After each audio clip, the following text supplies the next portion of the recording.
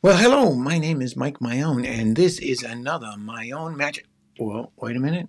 It is not another My Own Magic review. No, today we're going to share with you how to make an interesting little prop that you can make in your kitchen uh, that you can do a whole bunch of interesting things. It's a transparent forcing bag, and you will make that. Out of two Ziploc bags. Now, uh, if you want to see how it would work like this.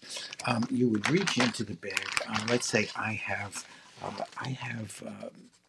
want to force the movie Casablanca. So on one side of the forcing bag, I have a bunch of different movies, and I demonstrate that the bag is filled with different movies. Here's Vertigo, for example.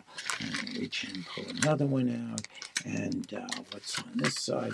Oh, it's Forrest Gump. Oh, great movies.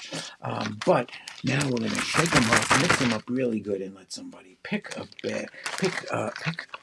movie from the bag, which happens to be the movie I want them to pick, which is, of course, Casablanca. And there it is, Casablanca. So it's a transparent forcing bag made from two Ziploc bags. Very innocent looking, cool little prop. Let me show you how to make it. Are you ready to learn how to make a transparent forcing bag? Here's what you're going to need. You're going to need two Ziploc bags, a paper cutter, or a straight edge and a razor blade, or box cutter, and an iron. This is a tacking iron, but you can use a clothing iron. Step one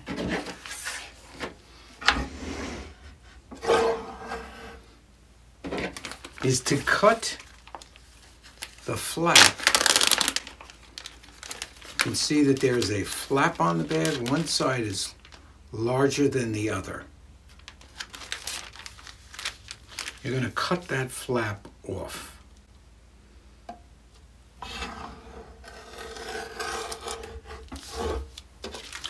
This bag will serve as the outer bag.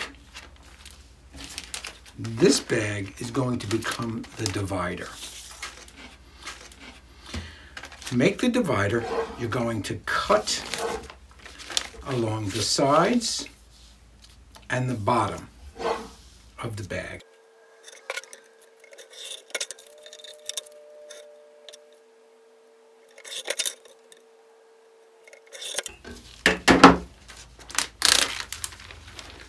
This piece you discard. This is your divider. Be careful, if you can, not to crease the divider. And you want to get it all the way down.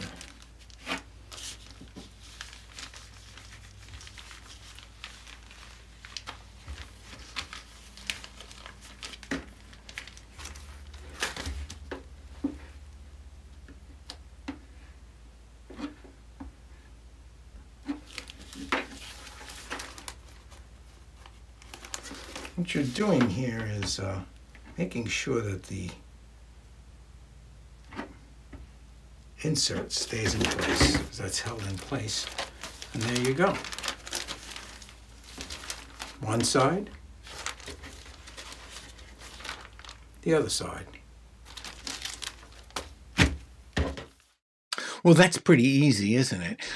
Now, I would recommend when you make one, actually tack or weld the bottom corners too to keep that divider in place.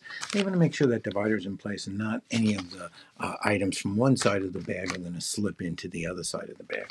Now, you may think that's too much work and it's easier just to go get a stand pad, and perhaps it is, or to use Digital Force Bag, which is a great little app for forcing things, or any of the many other ways to force things.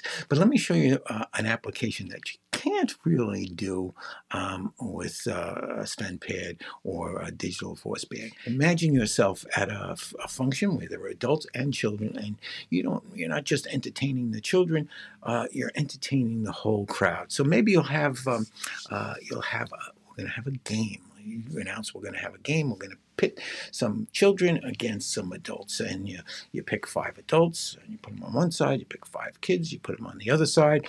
And the game goes like this. Inside this bag, you have lots of questions. And some of them are hard, and some of them aren't so hard. It's just the luck of the draw, whatever you get. Now, if you get the right answer, you will hear a bell.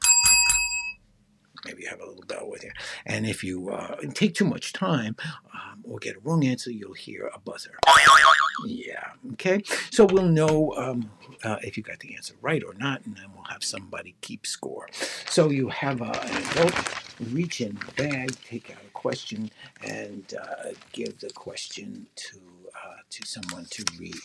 Okay. Here's a question.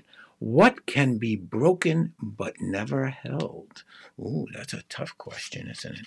You give them 5 seconds. Oh, I'm so sorry. What can be broken but never held? What is the answer? Oh, it's a promise, of course.